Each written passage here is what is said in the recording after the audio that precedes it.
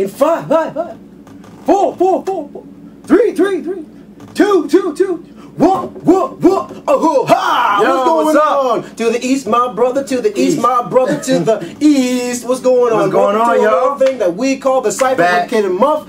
Back at you. Took a little hiatus. Had some stuff we had to take care of, but you know how it is. Gotta work, gotta take care of stuff, had to go to school, had to take exams, this, that, and the other thing, pay the bills, all that good stuff. But we are back. We are the Cipher. We are the Cipher crew. We are back in here and talking to y'all about hip-hop and other things that go around the world of hip-hop. And how are you doing today, sir? Well, a couple of things. Number one, you see I look a little different today. You look a little different. I wasn't going to say nothing, but go ahead. Listen, for all my Caucasian brothers and sisters, I am a witness as to we do tan. We just call it getting blacker. Yes. But go back to the old Cipher crew shows and go to the day show, and you will think I'm a different guy. Yes. Because I've been in the sun. My goodness, it's all good, you know, but we just get mad dark. Enough of that. Enough of that. In fact, I noticed today, I was getting, cops was following me more. Just don't apply for no credit. The banks are closed today, but thank goodness, because I was looking for a loan, but I think I had to wait till I get in the shade a little bit. Yeah, man, you gotta drop a couple shades. Yeah, a couple shades, man. But because I think they actually have like a little thing at the bank where they put it up, hold it up to your skin, and say, "Excuse me, sir." No, I'm sorry. We can check my manager. Yeah, hold on a second. Let me call security. Oh, but on the real. Yesterday, I know I mentioned this some time ago. I mentioned the Tribe Called Quest documentary. Tribe Called Quest documentary. Yep. Okay. And I had some preconceived notions about this documentary going in. Okay. And if you check some of our older shows or even some of my Facebook postings regarding the documentary, well, let me give you some background in case you guys don't know. I don't want to get too all over the place. I don't want to spend too much time on this because we're here for a specific reason today. In fact, we're going to be reviewing SkyZoo's new album, The Great Debator. The Great Debator! But before we get into that, the reason why I'm so passionate, I think A Tribe Called Quest is kind of the...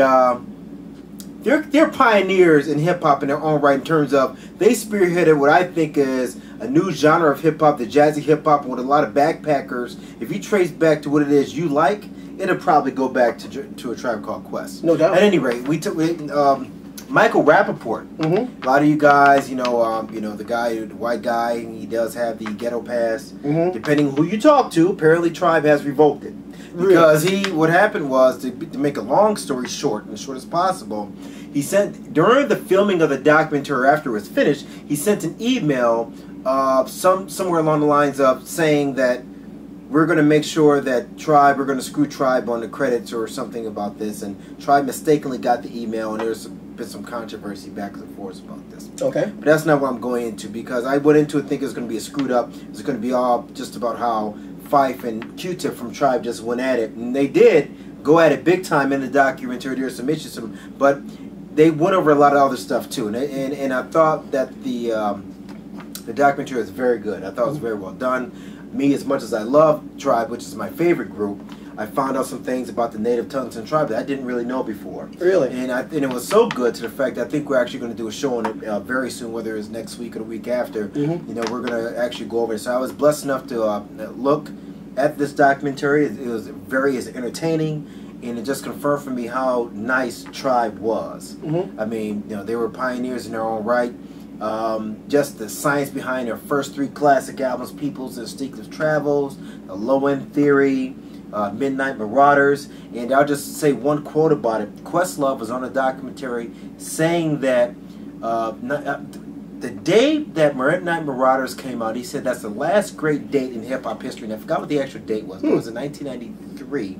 So, and I forget what date it was in 93, but he says it's the last great date because 2 albums came out that day.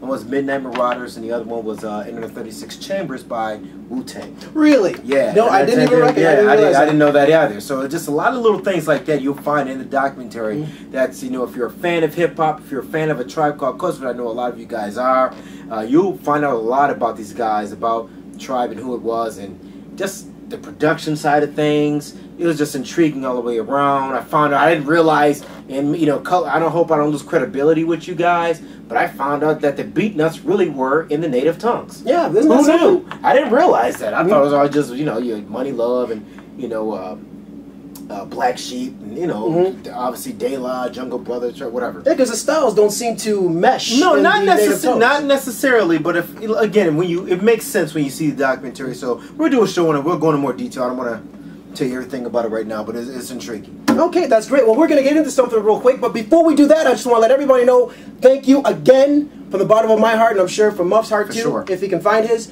What we love when you guys send us your comments. Man, do not stop them. Your emails, even if we all that good stuff.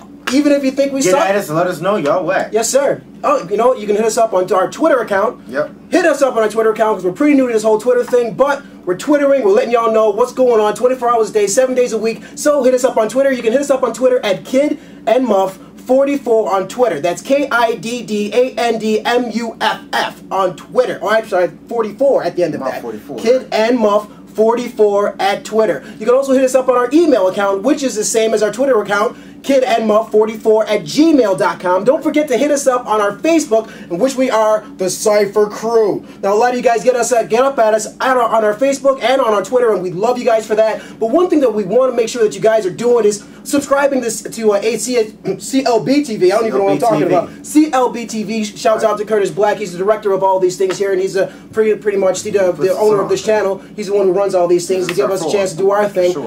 Subscribe to this channel. We got a lot of great things going on. We got the Mighty Oboe. We got Policy and Prejudice going on this channel. So subscribe to this channel. Also, don't forget to leave your comments below this thing. You know, somewhere down there, you'll see some comments. Likes, dislikes. Yeah, it's kind of, you know, and hit that like button, man. Hit that like thing. Hit that like thing. We're trying to make some moves here. This thing has become a lot bigger than we ever thought it would be. So we're trying to extend it some more. But you guys got to hit us up. We're asking for the support of the hip hop community and everything out there, which we have been getting. But let your friends know about the Cipher. Let your friends know about the Cipher Crew and where to hit us up. And subscribe to clbTV. Please do that. Do that. But anyway, now that I've gotten all that out of the way, let's get into what we really came here to talk about, which is my man SkyZoo. SkyZoo.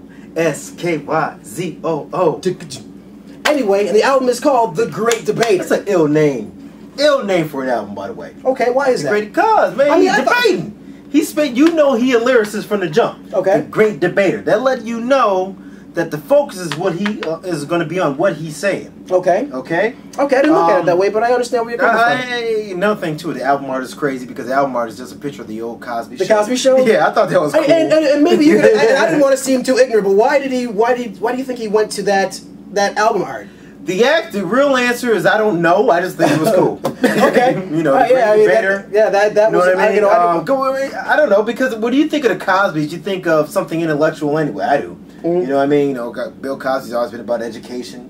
You know, SkyZoo though. I've been on SkyZoo for a minute. Back in 2006, he put out an album called Cloud 9, The 3-Day High with Ninth Wonder. One of the more underrated albums I've heard. Okay, that's when I first got on him in 2006. The latest thing he put out here is The Great Debater. It's a free album. Okay, so when you go into free albums, you're like, okay, what type of product am I going to get? See a trend going on, man. A lot of these underground artists are giving their product away. Well, that's what you got to do it nowadays. I guess, and so the game is literally changing before everyone's eyes. You know, in fact, a couple of albums ago, he put out The Salvation, which is on, I think it was on Jive. Was it on Jive? Let me check. Yeah, it was on, boom, boom, boom, boom, boom. No, it was on Duck Down Records. That's still underground. Duck Down? Yeah, Duck Down. At any rate, very good album, very slept on, okay?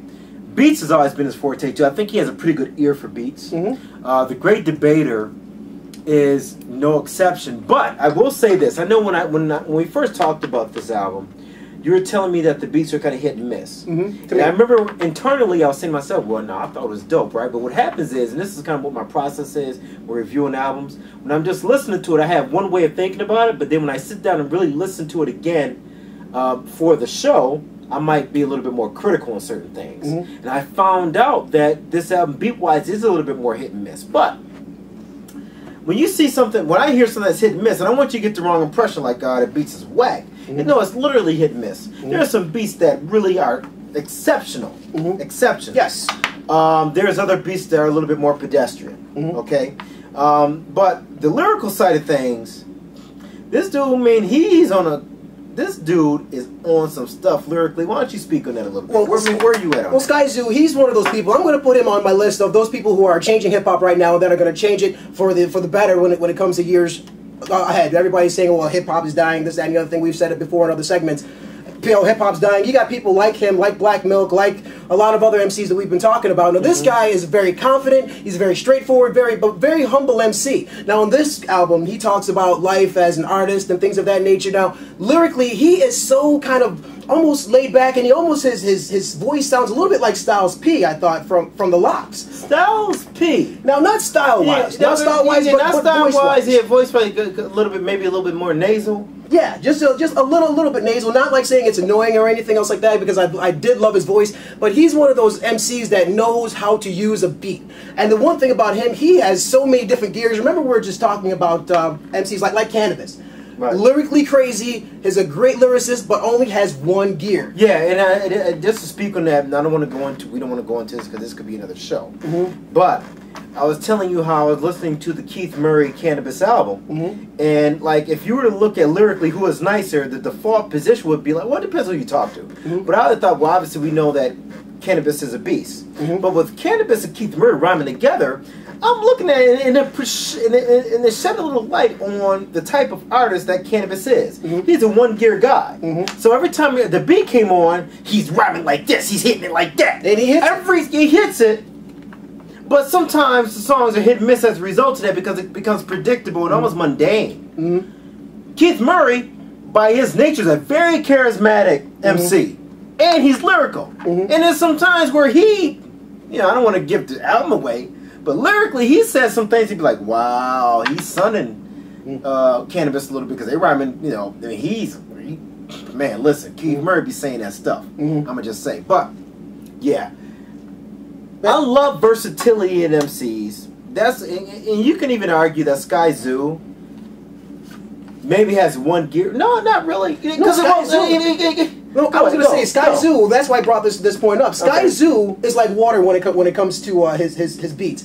He makes his beats come out a little bit more because of the way that he flows. I mean, if you sit there and listen to this album, he flows not different on every track, but there's certain tracks he will totally switch up his flow. Now SkyZoo, like I said, he's a little more laid back, so he's such a good lyricist that you don't even realize how complex his rhyme scale is. Okay, that's a great point because it's like that. What I tell people about, this is what I talk to people about singers all the time, right? Okay, the difference between, say, Patti LaBelle and, say, the late great Luther Vandross. Patti LaBelle, she gets on stage, she hollers, she'll sing it, she goes to church, you know what I mean? She goes there. You ain't gonna say nothing bad about Patti now. But here's the thing. That's my girl now. But for me, Luther Vandross is a better singer because he has subtlety and he knows how to manipulate beats in a way with style of singing. Okay. Think about it. It's kind of the same thing in hip hop. Okay. Another example is, and I'm gonna go back to the Tribe documentary that I was watching yesterday. Bonita Applebum. Okay. Q-Tip is very subtle on that album, on that song, but it was exceptional. Hey, Bonita, glad to meet you. Let the beat do what it do. You know, and he's not over rhyming. He's being very subtle. Letting the beat do what it does, putting you in a certain mood. Yeah. Then that's the test of a good MC, not just rhyming blind to what it is you're rhyming over. You know what I mean? Just doing you because you got the gift. Right. You know, SkyZoo is good in that way, and I do agree with you on that. Now, as far as the beats are concerned, I mean, you know, I kind of wrote down some notes here. He has a few different producers. Illmind, you know, and I like Illmind. Actually, was the producer of his last album. Let's see here. It was what was the name of his last album with Illmind? You know me getting that stuff from Live from the Tape Deck. Duck Down Records also. Okay. And actually some bangers on there too, by the way. All right. I remember listening to that album. But Illmind, very good producer on the underground. Ninth Wonder, Best Kept Secret, Oh No, Madlib's little brother, Swift D. But some of the beats that stuck out to me, I talked about the horns on Pardon Me. It's produced by Faith. Horns is Bagan. Also by Best Kept Secret. We Here. Exceptional. But tell you the one beat that stuck out to me. The one beat that stuck out to me is not even really a beat per se. It's an actual David Axelrod song. Yes, you were telling me about that. Yeah, you know, I remember, I was talking to, I was making fun of Russell because Russell actually sent me the link to the video for the song, and we posted this song probably like 2 months ago. And I was wondering why I listened to it. Initially, I thought it was a Ninth Wonder. I think even posted on our Facebook page that this was a Ninth Wonder beat, and I was so wrong. So let me I love it. I admit when I'm wrong. I mean, I have no problem with that. I just want to be correct. You know what I'm saying? Okay. So I'm wondering why this song goes in stages. I'm like, man, Ninth is on some different stuff right about now. This is crazy. Okay. You know what I mean? Because it's got guitars, it's all over the place. You know, very jazzy but yet funky, and he rhymes over the whole thing. No breaks, nothing, just going, man. Exceptional, exceptional, exceptional. Last song on the album. So I mean, for me, I'm very big on SkyZoo. The beat wise was hit and miss, but some of the other beats were kind of more miss to me. Very pedestrian. And I think he's the kind of guy that does better from consistent production. You know what I'm saying? One producer that's on his game with SkyZoo, ill. But you could say the Salvation. A couple years ago when that came out, he had a few different producers on that too. I thought that was one of the more slept on albums of 2009. I think it came out. So for me, SkyZoo, absolutely off the hook. I think lyrically, the beats are hit and miss, but when they hit, boy, do they hit. Boy, do they hit. So for me, if I'm gonna rate this thing, if I'm gonna rate this, go for it. I'm gonna give it, gonna strengthen the lyricism and some of the beats being hot. I give it about 3 out of 5. Okay. A solid 3 out of 5. I almost would go 3.5, but I want to see him have a little bit more consistent production. But that said, it's a very listenable album. Oh yes, very. Even though some of the beats are hit and miss, you can still play it from beginning to end, from beginning to end. And I mean consistency as far as the greatness or the dopeness of the beats, but the album itself plays pretty consistent. So I'll give him points for that. So maybe I'll actually go 3.5 for that. Okay. I'll go 3.5 out of 5. Okay. Well, I totally agree with you when it comes to the beat selection. Beat selection was a little bit hit and miss, but it was still a very, very tight album. Very tight. I mean, that's the first thing that came to my mind after I listened to it the first time. It was very tight. The lyrics don't stop. The lyrics are incredible. Now, the great Debator, I mean, just for lyrics alone, I mean, I gave him so many points just for lyrical content. And I'm gonna go ahead and rate this one. I'm gonna give this one a 3.5 as well. Very listenable. Very, very, very dope project. I just think it could have been a little bit better, doper beat wise. Yeah, and just on the David Axelrod beat, I didn't get the name of the song. It's called The Definitive Prayer. The Definitive Prayer. Very good. If you check our Facebook page, I listed it some time ago. Go back, listen to it. It's very dope. And he just rhymes over the whole, jazz track. It's essentially what it is. Funky jazz, progressive, whatever you want to call it. But definitely, big ups to this. This is a very good album, The Great Debator. And this dude is very, lyrically, he's definitely one of the better MCs in the underground, for real. Yep. So. Up and comer. Don't forget to hit us up on our Twitter account, which is Kid and Muff, KIDDANDMUFF 44 on Twitter. Same thing for our Gmail account, kidandmuff44@gmail.com. Don't forget to hit us up on Facebook. We are the Cipher Crew. Cipher Crew. SkyZoo. Muff gave it 3.5. I gave it a 3.5. Very listenable album. Great. Look for the album with the Huxtables on it. Yeah, why? that's it. Because the Cipher said so, son. We out of here. Peace. Peace.